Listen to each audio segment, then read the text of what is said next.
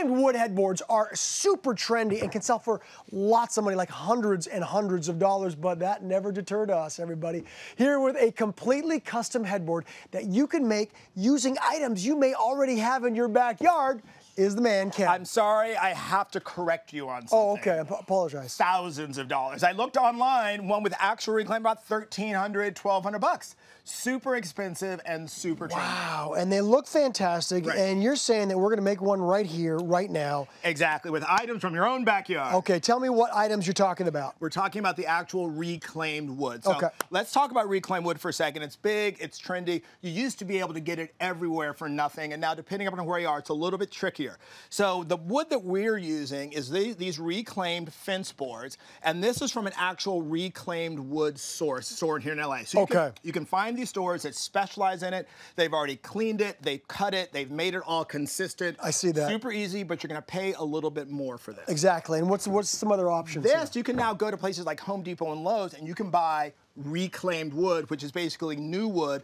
that they have dyed and stained to make it look. And this is very inexpensive. This is an option. Okay, great. The third option, and my most favorite, is actually go into your backyard and actually find some reclaimed lumber. Check your eBay, your Craigslist, your local ads, people who are ripping down fences. People have it in their garage. Absolutely. Some people will pay you to take it Some away. people take down their barns and they have it just lying around. They want to get rid of it. So because all this is old fencing. If you have fencing that you've put up for 10 years, you can take it down. And then you can do a combination of it too. You can do a little bit of the expensive stuff, but then you can also use some of the stuff you found in your house and then buy some of the other stuff from stuff that some Home Canadian Depot. put up when they had a fencing company in college. That's right. That's me. That's right. Back in the day, I used to do fences and decks. Okay. So now, before we create and we do our magic little design here with the reclaimed wood, we need a base, of course. Tell us what we have here. Exactly. So you need a base to attach it to. Nothing fancy. This is 3/4 inch plywood. You can also use 1/2 inch. You don't have to get the fancy sanded stuff, just the really rough stuff as long as it's flat. Okay. Then we got to set up the design, and we're going to call this, it's a chevron design. Chevron pattern. Okay. Oh, There's very a little bit of math involved. It's very simple. You want to find your center line on your board. Yeah. We made this 64 inches, so this is 32 inches. Copy. You then want to mark the center of your first piece of wood. Okay.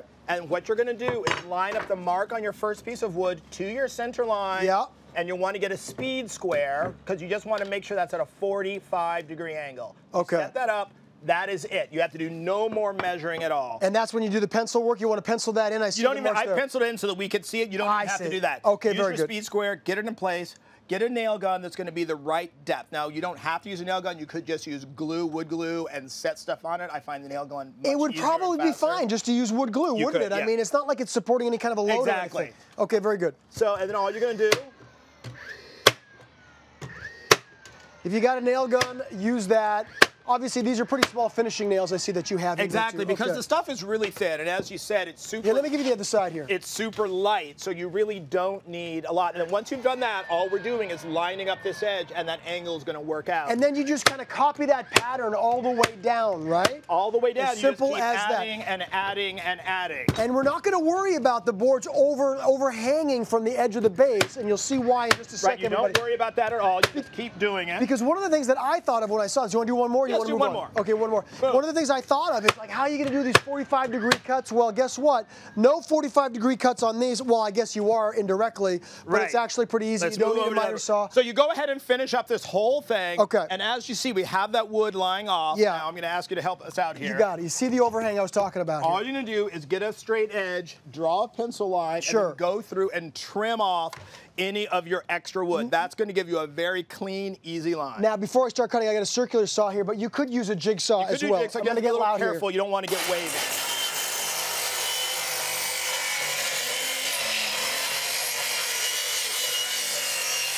Straight like that, and then sand it up a little bit. Yeah, very good. And you don't have to worry about that being perfect because what we're going to come through later is a 1x3, and this is actually from the lumber yard already. This is like sort of faked reclaimed, and what we're going to do is just go right around the edge. Oh, was I supposed to do that for you? I can't remember. Got it. No, you just want to hold that. Okay. And that's going to cover up any problems you happen to have with your cutting. Good. And give you a nice clean edge.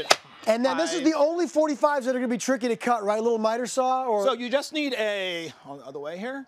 You just need a little yellow miter box, But honestly, you could also just butt joint that and not cut an angle at all, and just keep it a nice straight edge, which would look, honestly, just as good. And look how good this looks, everybody. I'm telling you right now, like Ken said, it could easily be thousands of dollars in a store.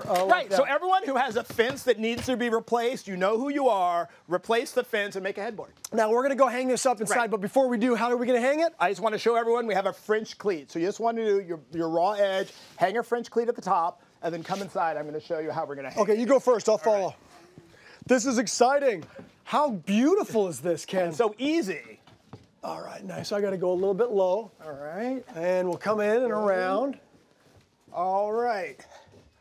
Here we go. Now we have our French cleat already up on the wall here. Okay, good. All we're going to do is put this over here and slide it down. I think that caught. There we go. Now we got it marked for center. We got to come way this way, I think.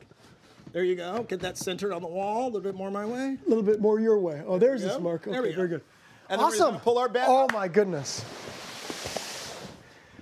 Like this, how glamorous and like home design magazine does that look? This Old is fencing, gorgeous. Some bot-like trim, and voila. Ken, you are amazing. I am so excited about this. So now what do you do with the $1,500 we just saved? Yeah, well, we got lots of ideas. Believe me, that's for sure. Full instructions, you know where to go, everybody. HallmarkChannel.com.